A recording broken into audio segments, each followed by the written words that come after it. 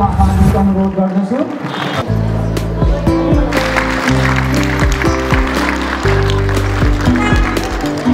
Miss Nepal वर्ल्डको विशेष अतिथिको आसन ग्रहण गर्दछु। यसैगरी आसन ग्रहणकै क्रममा म सिजी एजुकेसन एकाडेमिक एड हिमाली ट्रस्ट नेपाल सदस्य सचिव नेपाल गर्दछु।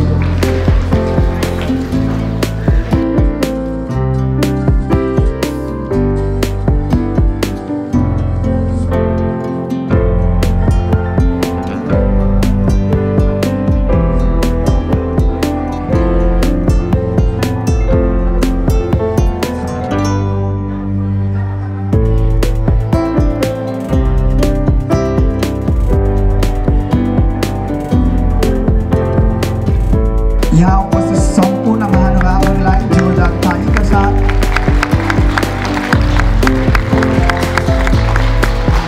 बदलाव ल्याउने पनि महिला समूह नै हो, नारी समूह नै हो। हजुरहरूले आफ्नो सोचमा बदलाव ल्याउन सक्नुभयो भने यो थिम यो हटेर जान्छ। समाजमा अहिले पनि धेरै ठाउँमा हामी सुन्दैछौँ, आफ्नै हेर्छौँ, कहीँ न कहीँ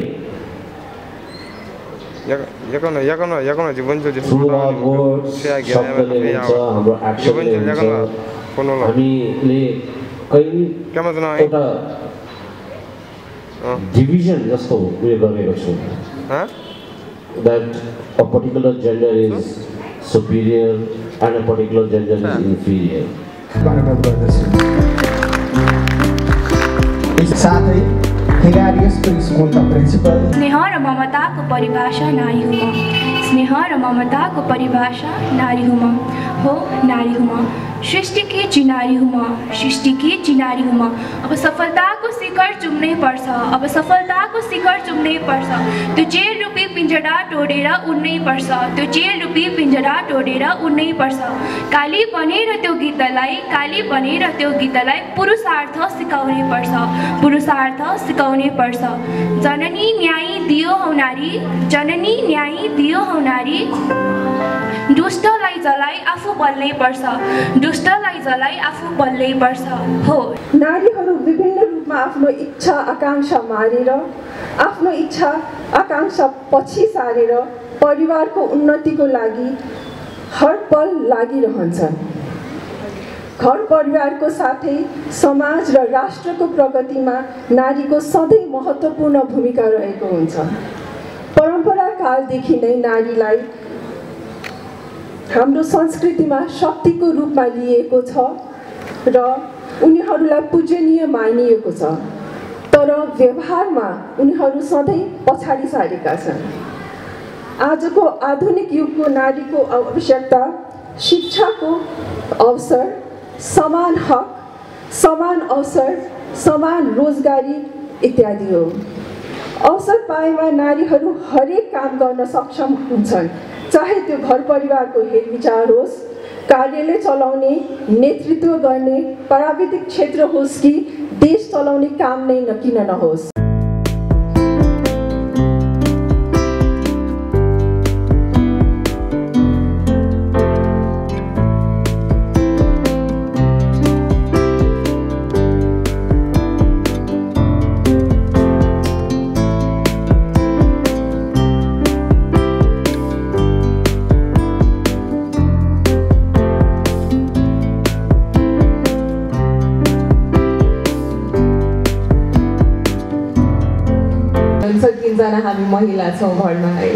It's been neatly divided. Why?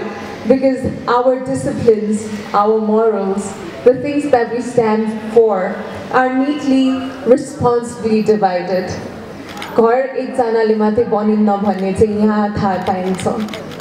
When we do our needful, when we respectively fulfill our parts in our homes, that is when women work together, that is when family flourishes.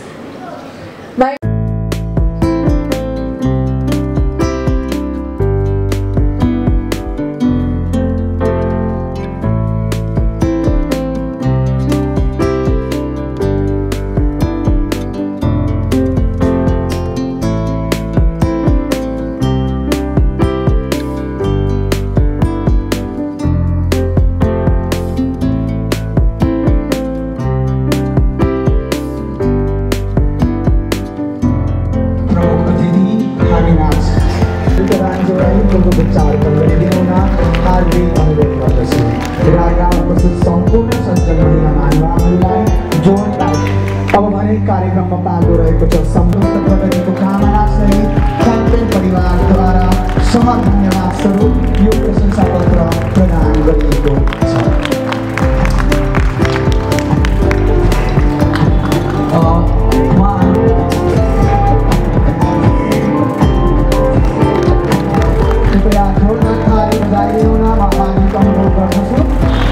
स्वास्थ्य, शिक्षा र रोजगारीमा पनि चाहिन्छ समान अधिकार।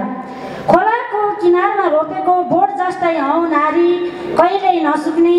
खोलाको किनारमा रोपेको बोट जस्तै हौ नारी जो कहिल्यै नसुक्ने। समानताको अधिकार चाहिन्छ अब 33%ले पुग्दैन। समानताको अधिकार चाहिन्छ अब 33%ले पुग्दैन। नारीहरू बढिरहेछन् अगाडि बोकेर जिम्मेवारीको भारी। नारीहरू बढिरहेछन् अगाडि बोकेर जिम्मेवारीको भारी। 51% महिला भएको देशमा घरदेखि सदनसम्म पाउनुपर्छ अधिकार बराबरी। घरदेखि सदनसम्म अधिकार पाउनुपर्छ बराबरी। नारी हामी सागर हौँ प्यासी बन्नु हुँदैन। नारी हामी सागर हौँ प्यासी बन्नु हुँदैन। नारी हामी सृष्टि हौँ दासी बन्नु हुँदैन। नारी हामी सृष्टि हौँ दासी बन्नु हुँदैन। सम्झिरहनुपर्छ आन्दोलनका महान योद्धा कोलोरा कामेच्छा देवी रोना र प्रधान साहना। स्कुलका बहिनीले पनि एउटा अति नै राम्रो कविता सुनाउनु भयो। मलाई त्यसमा अलिकता मनमा खैलेको त्यो अक्षर चेन्ज गर्नुपर्ने। जति माथि उठे पनि खुट्टा तानेर बस्ने हामी भनेको चाहिँ होइन, खुट्टा तान्न दिन्नु हामी भनेर भन्नुपर्नेमा त्यो एउटा वर्ड चाहिँ सच्याउन चाहिँ म तपाईँलाई अनुरोध गर्दछु। अन्य कुराहरूमा महिला पुरुष बराबरी हो, यो ठुलो सत्य कुरो हो। अझ भन्यो भने पुरुषभन्दा पनि महिला माथि हो, किनभने हाम्रो देशमा मात्र संसारमा 51% महिलाहरू छन्। यी महिलाहरू सीता भ्रिकुटीदेखि लिएर अहिलेको हाम्रो राष्ट्रपति पनि महिला नै हुन् र हाम्रो मिस नेपाल देशलाई चिनाउन सक्ने महिला मिस नेपाल पनि महिला नै हुन्। र यहाँ क्षेत्र नम्बर 3 को हाम्रो सङ्घीय सभासदज्यू पनि हाम्रो महिला नेतृत्व हुनुहुन्छ। उहाँ डाक्टर पनि हुनुहुन्छ। पाटन हस्पिटलमा डाक्टर गर्दै राजनीतिक क्षेत्रमा प्रवेश गरेर माननीय मन्त्रीज्यू पनि आज तपाईँ हाम्रो हौसला बढाउन यहाँ प्रमुख अतिथिको रूपमा हुनुहुन्छ। त्यसैले महिला कोही भन्दा कम छैन, महिला सबैभन्दा अगाडि नै छ। हाम्रो सोच परिवर्तन गर्नु पर्यो। सोचमा हामीले परिवर्तन गऱ्यौँ भने हामी बराबरी छौँ। जहिले पनि 33% चाहिँ यो पुगेन, 50% होइन। इनाम हामीसँग छ, हामी लिन्छौँ, हामी गर्छौँ भन्ने भावना हुनु पर्यो। र यसरी बनाउनु पर्यो अभावनी नारी दिवस। हामी कसैसँग मागेर लिन्छौँ, हाम्रो अधिकार हामीले प्राप्त गर्छौँ भन्ने सन्देश दिएर लिनु पर्यो। म जहिले पनि यो सिजी एजुकेसन यो क्याम्पेन कलेजका परिवारहरूमा हाम्रो आदरणीय सुनिल प्रधानजी प्रिन्सिपलजी हुनुहुन्छ र यो परिवार छ, उसले जहिले पनि यो स्कुलले चाहिँ महिलाहरूको इम्पावरमेन्टको लागि कार्य गरिरहेको छ। गत वर्षलाई सम्झिँदाखेरि हाम्रा महिला सदस्यहरू 3 जनालाई पनि सम्मान गरेको थियो। मेरो वडामा 60% महिला र हामी 40% पुरुष मात्र छौँ। भन्नु खोजेको कुरो हाम्रो वडामा 2 वर्षसम्म निचोल्छ भने 3 जना महिला सदस्यले पुरुषलाई हराएर जितेर आउनुभएको छ। अहिले पनि स्थिरै हुनुहुन्छ र 1 जना पुरुष सदस्य हाम्रो अशोक कुमार सदस्य हुनुहुन्छ भने म 1 जना अध्यक्ष छु। मैले भन्नु खोजेको कुरा के भने 60% महिलाले जितेको ठाउँ हो यो ठाउँ र अझ पनि यो ठाउँबाट हाम्रो टोसीमाजीले पनि जित्नुभएको ठाउँ हो र यो वडामा महिला समूहहरू छन्, पुरुषभन्दा महिला अगाडि छन् हरेक काममा। यसको ज्वलन्त उदाहरण भनेको फसिकेर महिला समूह र अन्य महिला समूह पनि 101 का छन्। प्रथम दिनु पर्दाखेरि माग दिनु पर्दाखेरि चाहिँ 1-2ले अङ्कले माथि गएका मात्र हुन्, सबै बराबर छन्। र यो ललितपुर महानगरपालिका वडा नम्बर 5 यस्तो भूमि हो जहाँ महिलाहरू अगाडि छन्। हाम्रो हरेक कार्यक्रममा हरेक ठाउँमा महिलाहरू अगाडि छन्। पुरुषहरू अफिस जाने काम गर्ने सामाजिक कार्यमा छैनन्, तर महिलाहरू एक आवाजमा कमिला जस्तो आएर सामाजिक कार्य गर्ने यो थलो पनि महिलाहरू हुन्। महिलाहरूको गरेको काम तारिफ गर्न तपाईँहरूले यस्तामा मलाई मन दिनुभएकोमा हाम्रो सिजी एजुकेसनका सम्पूर्ण आदरणीय महिला वर्गहरू हुनुहुन्छ, उहाँहरूलाई र सिजी एजुकेसनलाई मुडी धन्यवाद दिन चाहन्छु। आजको यो 113औं महिला दिवसमा अझ गर्व गर्ने लायकको कुरा के छ भने ललितपुर महानगरपालिका वार्ड नम्बर 5 का महिला महानगरको महिला विभागद्वारा आज बिहान भएको कार्यक्रममा साइकल चढेर जनताको सेवा गर्नलाई चाहिँ सेवा गरेको उपलक्ष्यमा उहाँलाई अब्बल महिला घोषित गरेको छ। उहाँ हुनुहुन्छ पुनम निरलाजी। साइकल चढेर नै जनताको सेवा, साइकलमै हिँड्नुहुन्छ, हरेक घर घरमा जानुहुन्छ, 101 का हाम्रा सदस्य हुनुहुन्छ।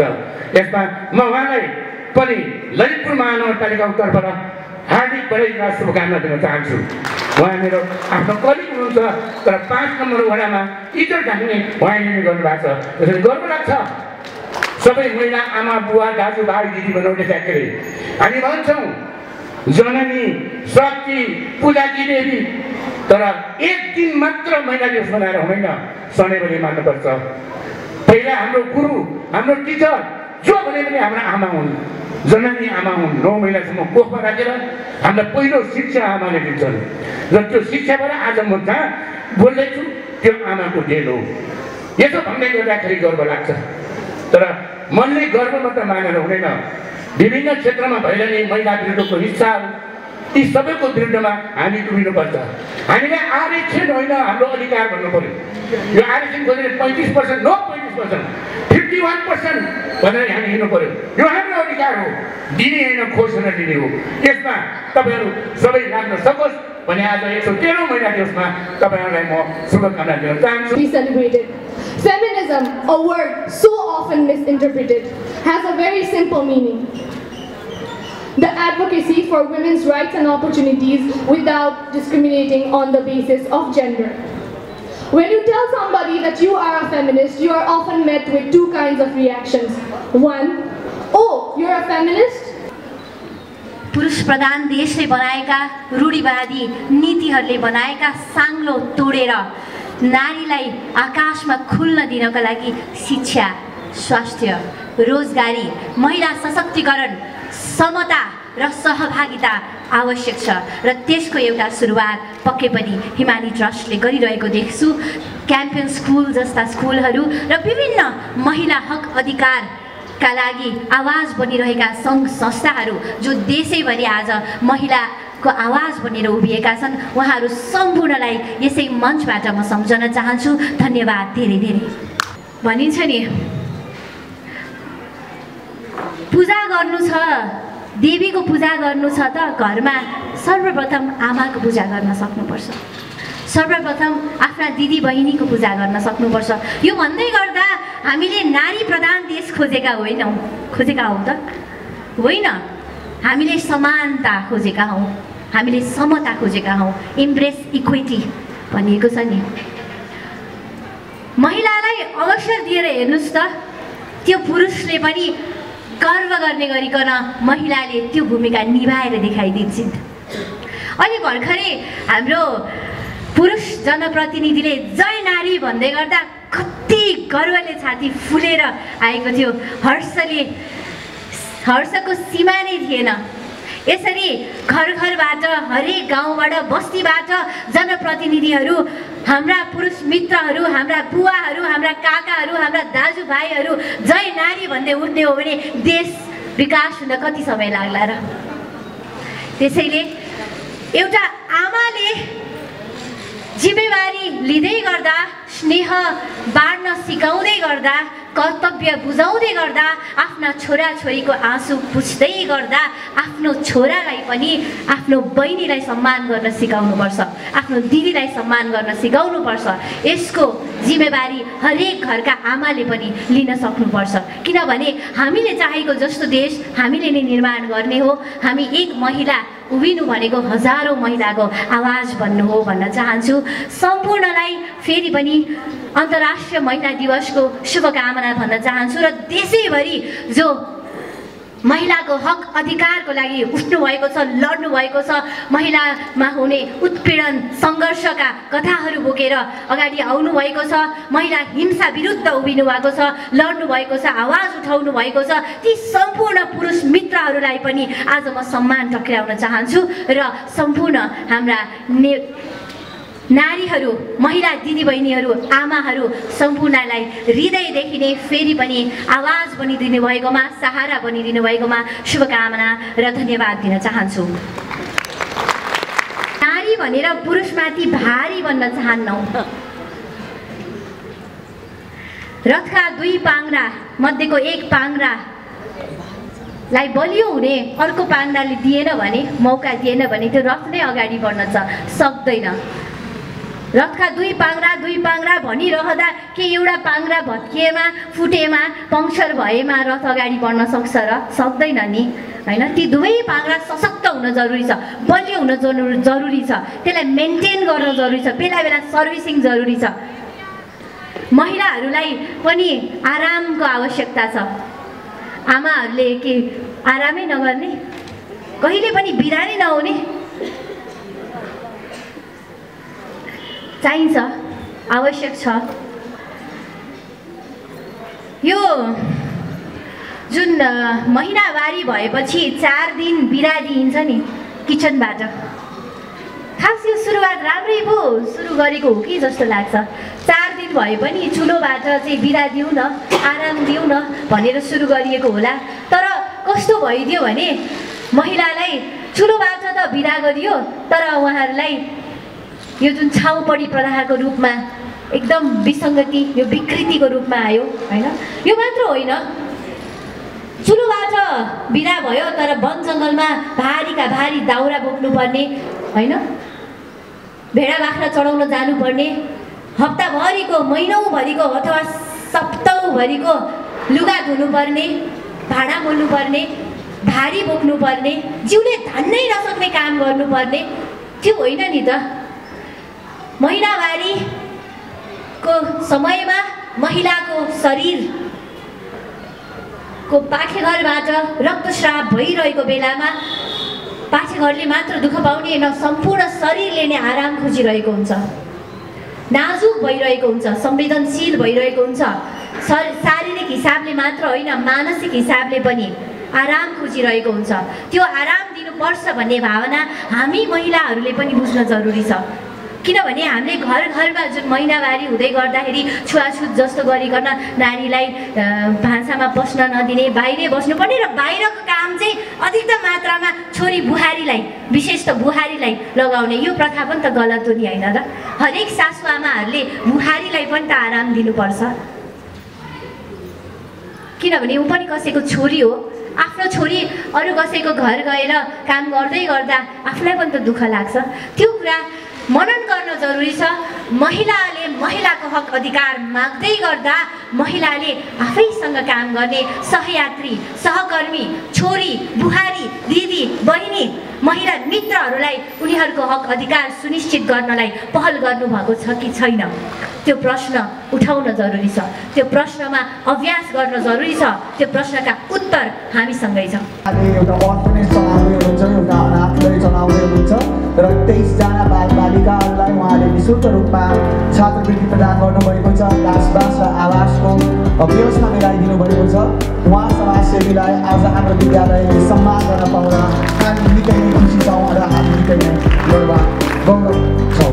र यसै गरी सम्मान पत्रसहित रु 51,000बाट उहाँलाई सम्मान गरिदिनु हुन म हार्दिक अनुरोध गर्दछु। म हाम्रो प्रमुख अतिथि र विशेष अतिथिलाई पुनः आसन ग्रहण गरिदिनु हुन हार्दिक अनुरोध गर्दछु र हाम्रो Honorable Dr. Toshima Kaki, Member House of Representatives, for her graceful presence as the chief guest and for sharing her inspirational thoughts during the program. Held about Priyanka Rani-jiलाई हार्दिक अनुरोध गर्दछु। Thank you, Ms. 2022, Priyanka Rani-ji. One thing I would like to tell you all, for women, we all do look gorgeous, beautiful, so many ornaments, so many, outward beautification materials, and we feel pleased if someone says, you're gorgeous, and we feel happy when someone says. I want all of you to do this. This is bringing closer to your heart the better half in your life, हैन हाम्रो better half भन्छौँ जुन actually मैले अघि सबैजनाको सुन्दै गर्दाखेरि मैले एउटा गल्ती गरेछु जस्तो लाग्यो। यो भेलामा चाहिँ हामीले ड्याडीहरूलाई पनि बोलाउनु पर्ने थियो र हुनसक्छ आउँदो वर्षको कार्यक्रममा यो वुमेन्स डे कार्यक्रममा I would be inviting the father's age well because as a father myself I think it is important to understand whatever is happening.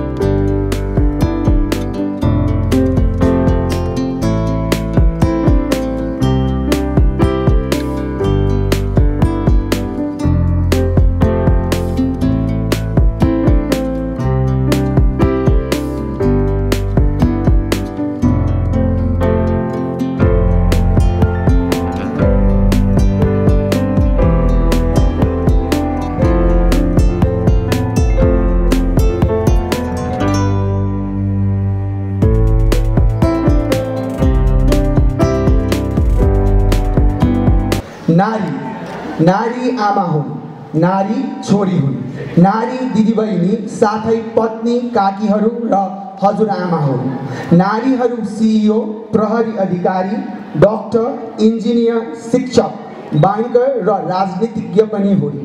उहाँहरू यी सबै भूमिकाहरूमा सुन्दर रूपमा फिट हुनुहुन्छ। अब दशकौंको सक्रियतापछि समानता एक वास्तविकता बन्दैछ र नारीहरू अनन्त उज्यालो हुन सक्षम छन्। त्यसैले आज यो एक महत्त्वपूर्ण दिन हो।